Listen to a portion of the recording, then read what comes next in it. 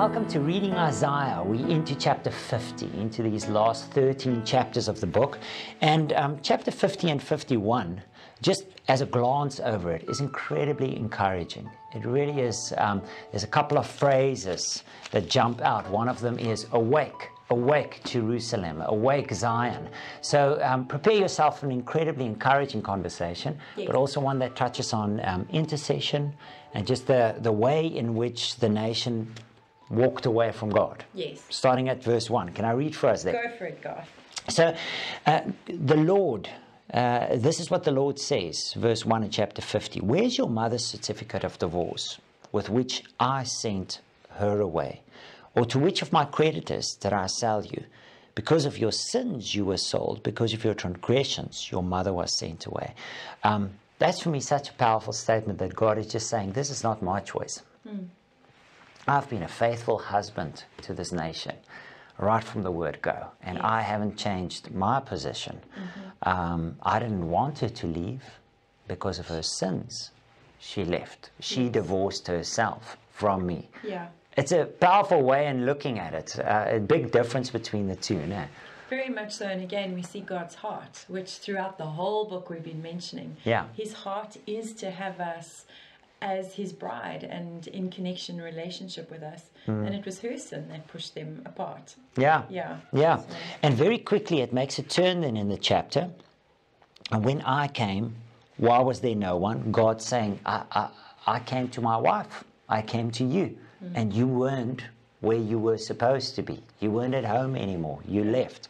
But then it turns to verse 4, when the servant starts speaking, and I hear Isaiah speaking here. The sovereign Lord has given me a well-instructed tongue to know the word that sustains the weary. He wakens me by morning. He wakens my ear to listen. Let me just jump a bit. Verse 5, it says, I have not been rebellious. I have not turned away. Verse 7, because the sovereign Lord helps me, I will not be disgraced. Just in contrast to the start of it, it says, if you stay where God desires you to be, if you stay close to him, in his house, this picture of a married couple, if you remain with him, you will be well instructed, you will be empowered, you will not be disgraced. In contrast, you have been disgraced because you walked away. yeah. It's quite a beautiful picture. Good reminder for us. Yeah, you love that verse 4, right? Yes, I do. That I love speaks it. to your heart. So I'm going to read it again. So the sovereign Lord has given me a well-instructed tongue. And I think there's two elements to it. One, it's a gift from the Lord.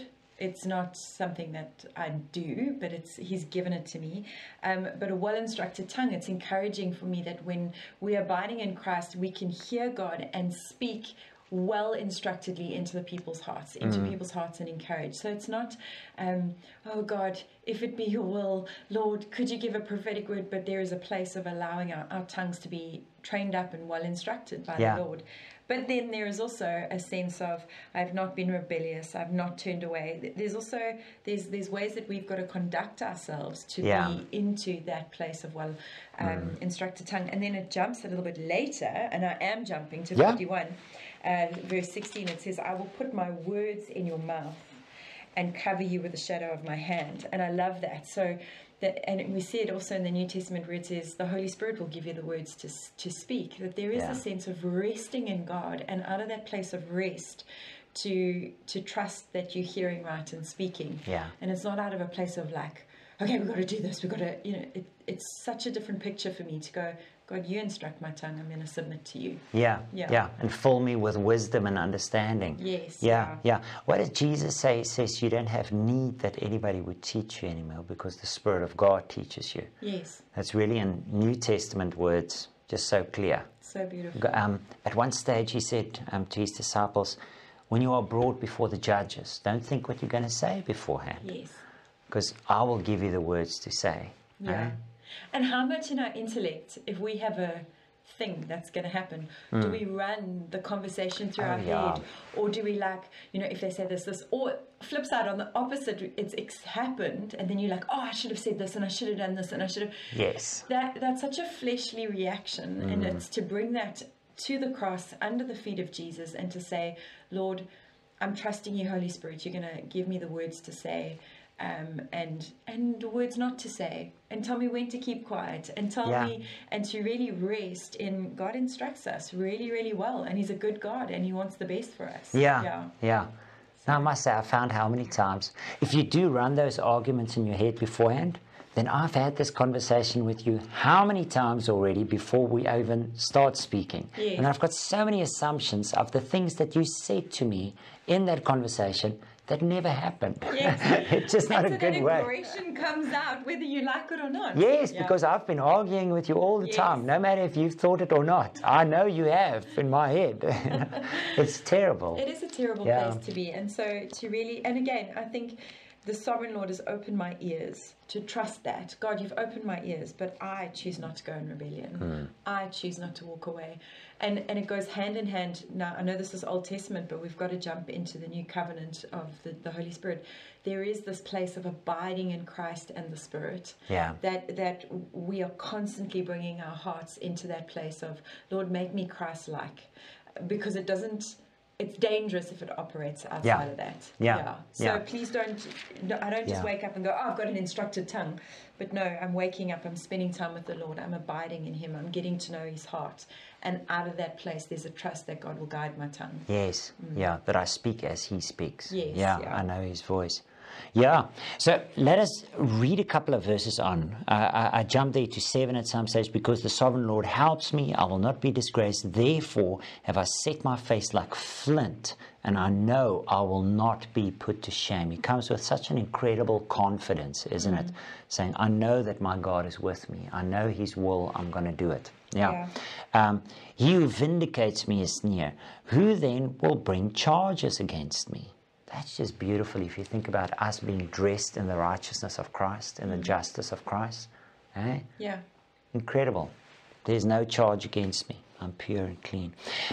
Now, at the end of the chapter, from verse 10, I think it's such a powerful image, those verses. So just imagine what he is saying. He says, who among you fears the Lord and obeys the word of His servant? In other words, choose. Are you those at the beginning of the chapter, or are you like the one who has a well-instructed tongue because you haven't rebelled against God?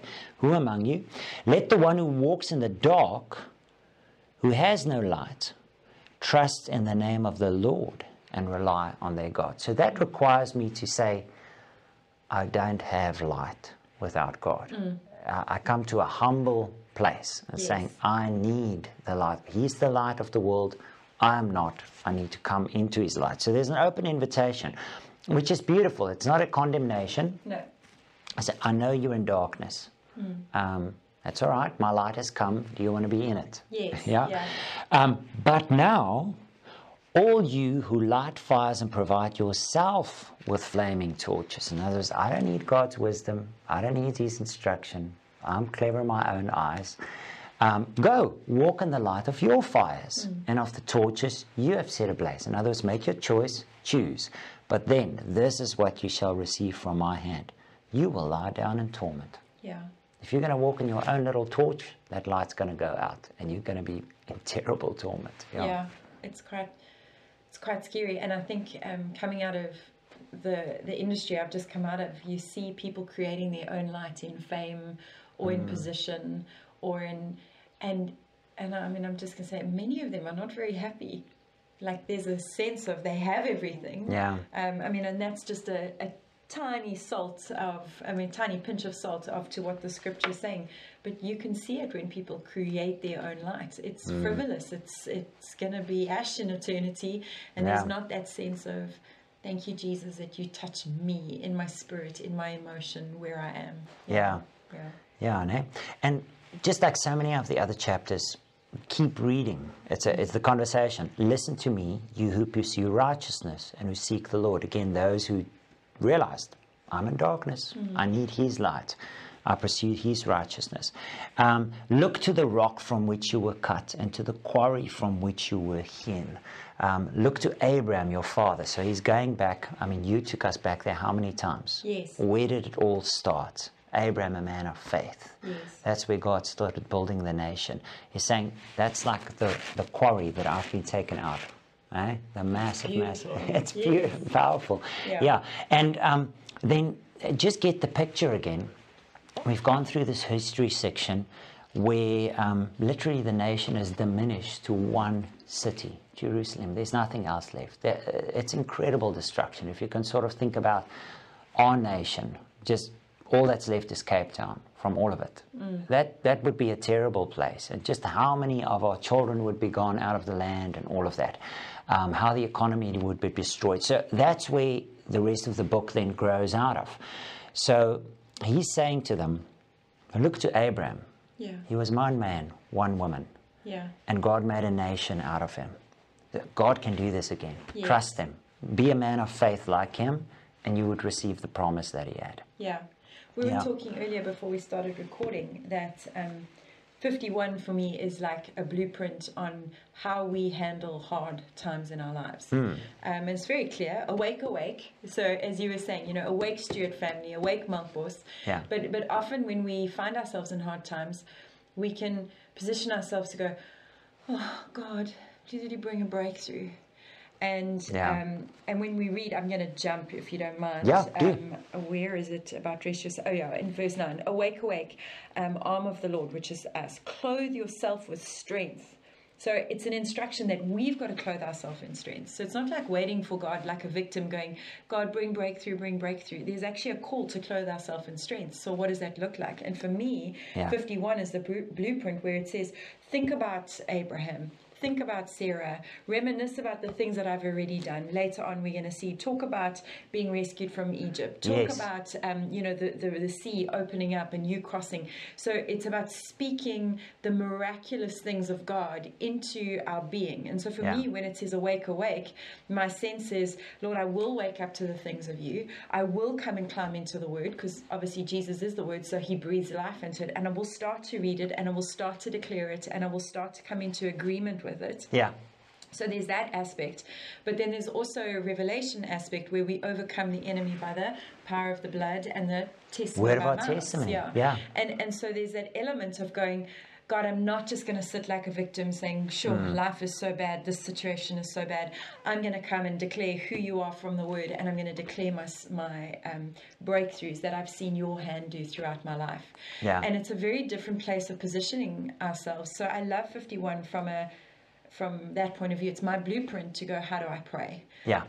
And something similar, like to even pray the scriptures. God, we looked at Abraham, we see what you've done. We're looking and really declaring those scriptures into being, because there's power in the word of God, and it speaks and it shapes our situations and circumstances when we come into agreement with the Lord. Yeah. Yeah. That phrase appears 3 times. I must just check forward if it's in the later, and 53 as well. But it's verse 9. Awake, awake, arm of the Lord. Verse 17. Awake, awake, rise up, Jerusalem, you who drunk from the hand of the Lord. Chapter 52, verse 1. Awake, awake, Zion, clothe yourself with strength. Put on your garments of splendor, Jerusalem. So it's such a powerful word, because it means you have victory, you have strength, you're in a position where you are seated with Christ in heavenly places. You've been given every spiritual gift in the heavenly realm. You're justified by the blood of the Lamb, put into righteousness. All of those things are there. You've got the wisdom of God at your disposal, the gifts of the Spirit. But you have to wake up to it. Yeah. You have to say, who am I? Yeah. What have God done for me? Who is my God? Which means I have to shake myself a bit, clap myself a bit, and say, come on. Wake up. Yes. Yeah. And do it with others. Like the prophet does here. He speaks to the people. He speaks to the nation. So, in the body of Christ, I have to speak to my family. I have to speak to the people around me and remind them, this is what our God has done. Yes. It is a tough time, I see it, but remember, this is what our God has done. Yeah. Whether we've seen it, whether Scripture's seen it, this is who God is. Yeah. It makes me so excited, and now I'm going. But in the Old Testament, there was no Holy Spirit filled everybody. It only filled select people. Yeah. And so when he's speaking awake, awake here, he's really speaking to a nation that doesn't have the leading and guiding of Christ and of the Inward, Spirit yeah. inward. So he's giving them instructions. How much more now that we get to be filled with the Spirit, walking in the blessing of the new covenant, this is for me, it's almost like saying it's not as hard as it was for them because we've got the Spirit inside of us. Inward working. But it's to position our minds, because of what a man thinks he becomes. It's to position our minds to go, God, I am choosing to acknowledge who you are. I am choosing the Spirit. I am choosing to say you are my breakthrough. But how much more authority comes out of us because of Christ and Christ, the hope of glory in us, and the Holy Spirit filling us, and leading and guiding us. Absolutely. Man, it makes me excited. Just verse 12 here. Yeah, As much as it's encouragement, stirring up and everything, it's also comfort. I am he who comforts you. Who are you that you fear mere mortals, human beings who are but grass, that you forget the Lord your Maker, who stretches out the heavens and who lays the foundations of the earth, that you live in constant terror every day because of the wrath of the oppressor who is bent on distraction. For where is the wrath of the oppressor? Just incredibly encouraging, but also just speaking the truth and say, come out, stand up tall. Yes. Don't fear people. Yeah. Which is also just a good thing for me, because sometimes I can be a bit harsh. Tell people, come on, man. But there is an acknowledgement of, hey, you're in a bad place. That is hard, but your God is stronger. I think you do that much better than I do. I'm like, come on, man. You've got a pastoral heart. I have to remind myself. But it's to wake us up and to go, God, you are bigger than my circumstance right now. And I think we've touched on this topic throughout the whole book. And we see, yes, even when the nation has gone away from God. So yes, there are times that we blatantly sin and we are removed from God. But then there are these calls that says, wake up.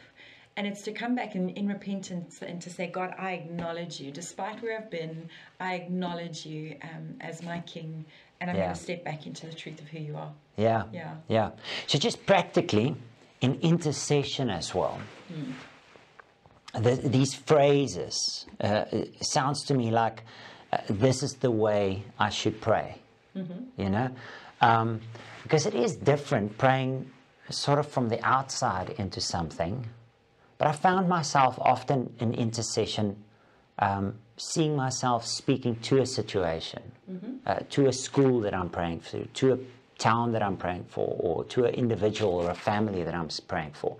As wake up, Piti. In the Spirit, calling it out, and seeing in my spirit the result of what I'm praying. It's like a declaration over somebody. It's a different way of praying. It's not like praying from the outside, speaking to the Lord about Piti, but it's sort of like in the Spirit, speaking to Piti, because I know the Spirit of the Lord is in him. No, I totally understand what you're saying, and I think that's why I said this is such a blueprint book for us, is to come. So I'm not going to name names because but I've named Piti. No. I don't know who Piti is. In our intercession group, we've got groups that pray in the week, and for weeks I just had this word, awake, speak awakening into my voice, speak awakening, and we were praying it, and one of the ladies that I love dearly hadn't been coming to prayer meeting because she had work issues, and then one morning she walked in and she was like, I don't care what we're praying today, but today we are awakening Melkbos.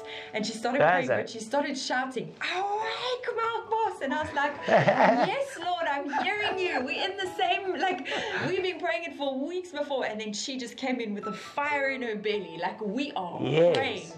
And out of that, we started to hear testimonies of what God was doing in different places. And I'm like, there is something when we pray the word of God aligned with the Spirit, there is so much power in it because God shows us how he wants us to intercede. Absolutely. So we had fun in that. I was like, Lord, please don't let anybody look through this window right now. They will think we are crazy. Hopefully they'll be awake enough to think that we're crazy. Let's close this off in prayer exactly as we said. Father, we just praise you for the pleasure of interceding. Thank you that you, Jesus, are the intercessor on behalf of the body of Christ in the presence. You are the high priest that went in with your own blood. And thank you that you've given us this pleasure, the delight of joining you the ministry of reconciliation, like your word says, of calling in the Spirit people to know you, to love you, to recognize you. And even as we read this, Father God, I pray for prayers to wake up in our hearts, that we will hear your Spirit speaking into us and speaking ultimately through us, intercession on behalf of people that you dearly love. Thank you, Father God, for this privilege. We gladly stand in this ministry. Amen. Amen.